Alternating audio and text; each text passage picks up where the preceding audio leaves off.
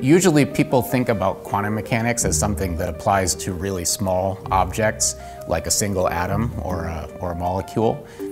But quantum mechanics also sometimes applies to really big systems. And part of the excitement in quantum matter is that we're still at the early stages of understanding what are the ways in which quantum mechanics can influence and be important for macroscopic properties of a large quantum system. CTQM is the Center for Theory of Quantum Matter. It's a center that's part of the physics department here at University of Colorado Boulder. And we have strong connections also to JILA and the National Institute of Standards and Technology. When I came to JILA, I was thinking about June's optical lattice clock. This is one of the most precise clocks that we have now in the world. And it operates with a special type of atoms that is called alkaline. They're alkaliner atoms. So we were trying to understand some mysterious collisions that they were seeing in the clock that were very bad for them because deteriorate the precision of the clock. And then we realized that these collisions had a very interesting symmetry that were not in other type of atoms that were typically used for quantum simulation or in atomic physics.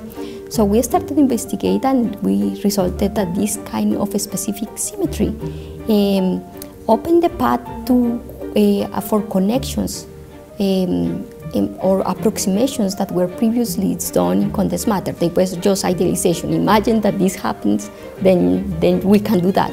But now in cold atoms, we didn't have to say, imagine that this happened, but this happened. Anna Maria is a leader in this, thinking about how gases of ultra-cold atoms can simulate phenomena in the solid state. And we started to explore this, and we realized that one of the implications this could have is that magnetic systems of these alkaline earth atoms could realize unusual types of quantum matter that so far have not been realized in any solid-state materials. So this is where this synergy between anomalo theories and condensed matter theories can give rise to a very exciting development. So after that, we realized, well, it was not only, then other people started to, well, play an important role, Victor Gurari, and this is what we thought, oh, it's exciting. It's exciting to have this kind of connection synergy. And we thought, we need to get all these people together in the same room regularly so that we can talk to each other and learn from each other. And CTQM is a place for us to do that.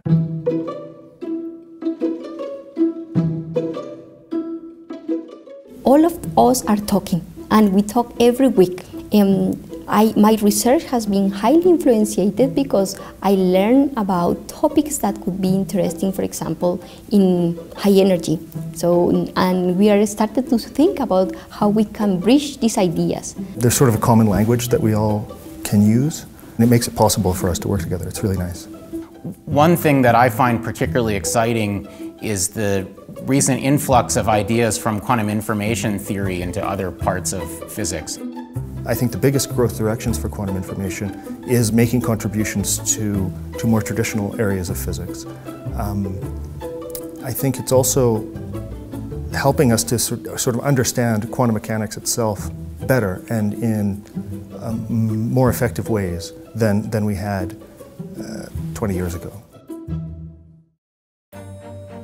The right time in someone's physics training to try to do interdisciplinary or cross-disciplinary work is early on, because that's when you have the time and the energy and the excitement to learn a lot of new, very different, sometimes very disparate things. And one of the things that CTQM does is provide an environment where it's possible for people to do that.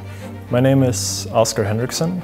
I'm a PhD student at the University of Colorado in high energy physics. One of the tools that came out of string theory is holography, and this is a method that allows one to study these certain strongly interacting systems, and this has led me to collaborate with other people in CTQM, for example. This also lets me kind of get a feeling for how these people work in different fields, how they think, how they feel about certain topics.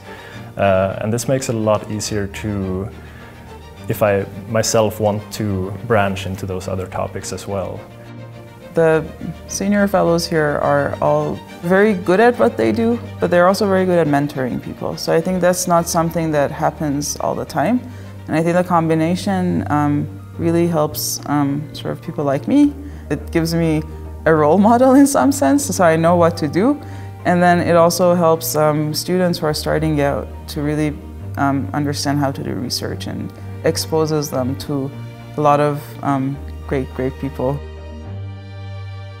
The idea is to try to learn from one another, collaborate with one another, share ideas, and hopefully do things that are really new and exciting as a result of that.